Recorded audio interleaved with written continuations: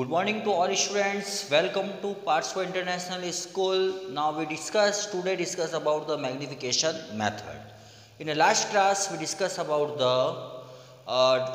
rational number convert decimal to p by q and p by q to decimal. And today we discuss about the magnification method. Magnification का मतलब होता है magnified करना। इसका मतलब अगर आपको कोई भी नंबर गिवन है तो उसको आपको मैग्नीफाइड मतलब बड़ा करके देखना, मतलब उसके पॉइंट की वैल्यू तक भी अपन उसको सर्च करना, वो मेथड क्या कहलाता है? मैग्नीफिकेशन। फॉर एग्जांपल मैंने लिखा 4 और 5। अब 4 और 5 के बीच में डिजिट कितनी आ रही है? देखो 4.1, 4.2, 4.3, 4.4, 4.5, 4.6, 4.7, 4.8, 4.9, 4.10 है ना। 4.9 के बाद में क्या आ गया? 5 आ जाएगा। तो ये इसका क्या हो गया? बीच के नंबर डिजिट है ना। अब आप 4.21 भी ले सकते हो, 4.23 भी ले सकते हो। तो नंबर्स के बीच में डिजिट को मैग्नीफाइड करना आज हम कर रहे हैं। तो हमारा पहला क्वेश्चन क्या हो गया? मैग्नीफाइड विजुअलाइजेशन 4.325, मतलब इतने नंबर तक के उसके बीच के नंबर हमें बताने हैं, एक्सपांड करना है, उसको फैलाना है। तो देखो सबसे पहले आप ये देखो 4 कहाँ पर आ रहा है? तो भाई 0 से 10, 1 से 10 के बीच में 1 2 3 4 5 6 7 8 9 10, ये 4 आ गया हमारा।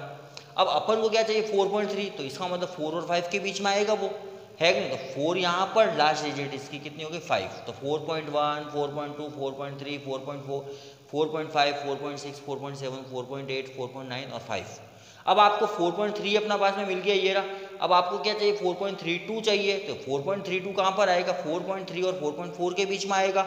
इसका मतलब फर्स्ट डिजिट हमारी 4.3 हो गई और लास्ट डिजिट हमारे पास में कितनी हो गई? 4.4।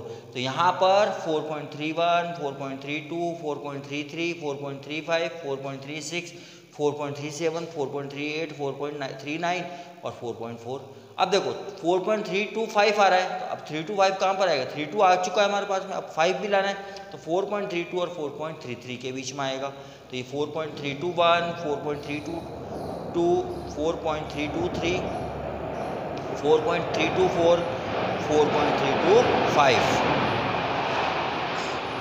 4.326, 4.327, 4.328, 4.329, 4.33। तो ये हमने मैग्नीफाइड कर लिया है 4.325 को।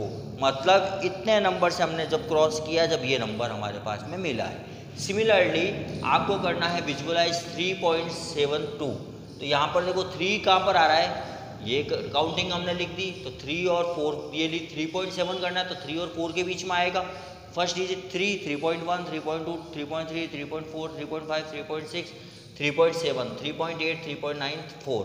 अब 3.72 है तो मतलब 3.7 और 8 के बीच में आएगा। तो यहाँ पर 3.71, 3.72, 3.73 ये कंटिन्यूसली हमने लिख ली। तो 3.72 हमें यहाँ पर मिल गया इसका।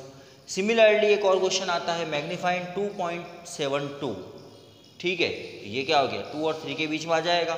2 और 3 के बीच में ये आ गया 2.7। अब 2.72 कहाँ पर आएगा? 2.7 और 2.8 के बीच में आएगा। तो 2.71, 2.72 ये हमारा मैग्नीफाइड हो गया। ऐसे कंटिन्यू करते करते हम 2.8 लिखेंगे। इस प्रकार से इन क्वेश्चन को किए जाते हैं।